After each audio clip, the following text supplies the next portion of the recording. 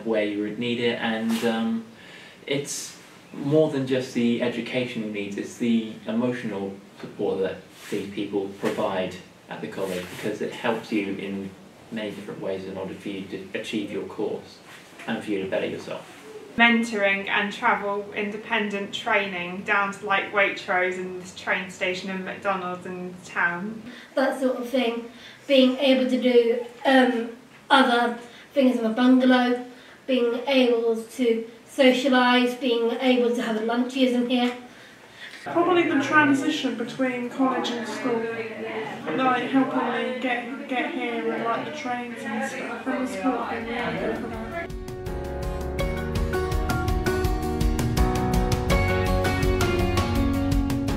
You can come and go as you please.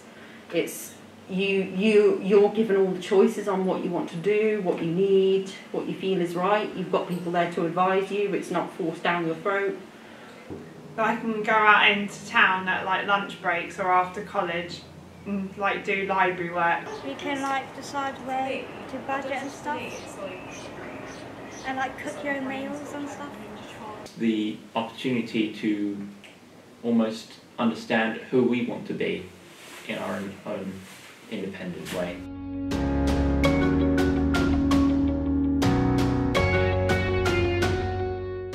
Feel more confident and more independent, like travel training. Loads more independence and like travelling now and independently and getting the train and the bus now.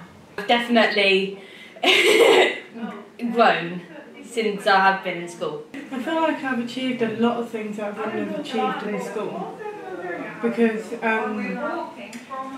in college you get more freedom to do more things. In school it's a bit limited. Understanding more about life, really, because in school I was never really open to everything, but in college I was more open to, you know, life.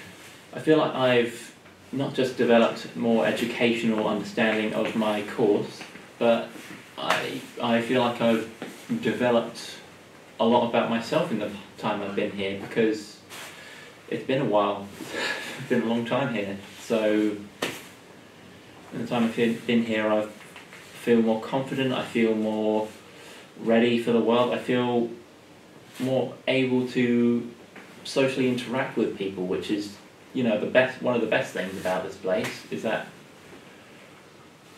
I've really come into my own, as it were.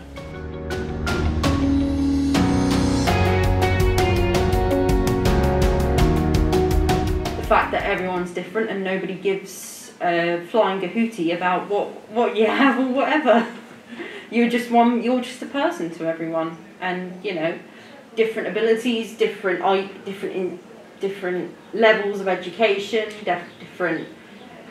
different outlooks. You all just gel together, play games or whatever, or play a game of chase. Being able to be with friends. So like, I've got lots of friends here who have made friends.